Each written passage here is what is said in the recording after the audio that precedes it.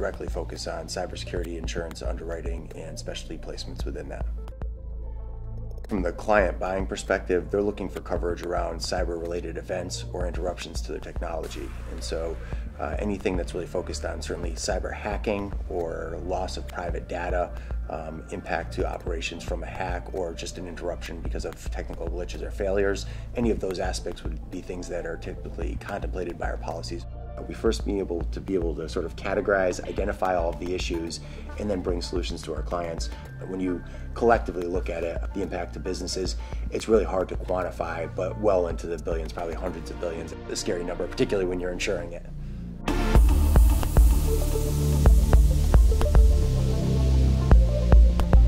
The industry only goes back 10 years or so.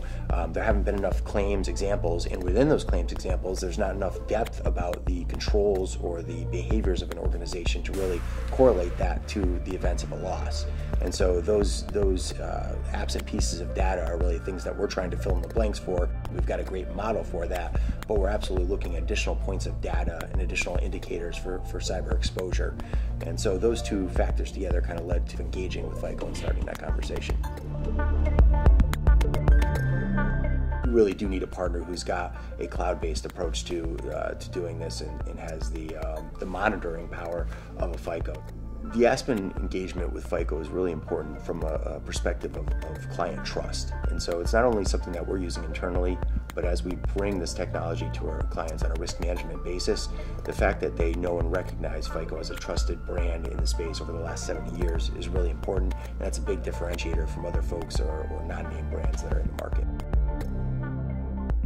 So there's a platform they have which assesses companies from an external perspective and provides really an objective measure of a company's security posture. So we can take that, look at it with the individual risk, and for me that becomes a data point in the evaluation process, but then we can also zoom out and get to a sort of macro level on a portfolio basis. How does that look? Or within a given region, how does one region compare to another?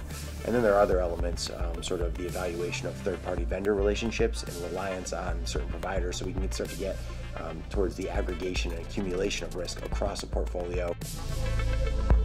That fundamental underpinning of security mixed with the analytics is really important. One without the other, I don't think produces the full picture that we're looking for. What's been really neat is their willingness to sort of jump in, both in the way that they're evaluating the data and constantly improving their model, but also the way in which the industry uses it. So that partnership and engagement has been phenomenal, I think, between us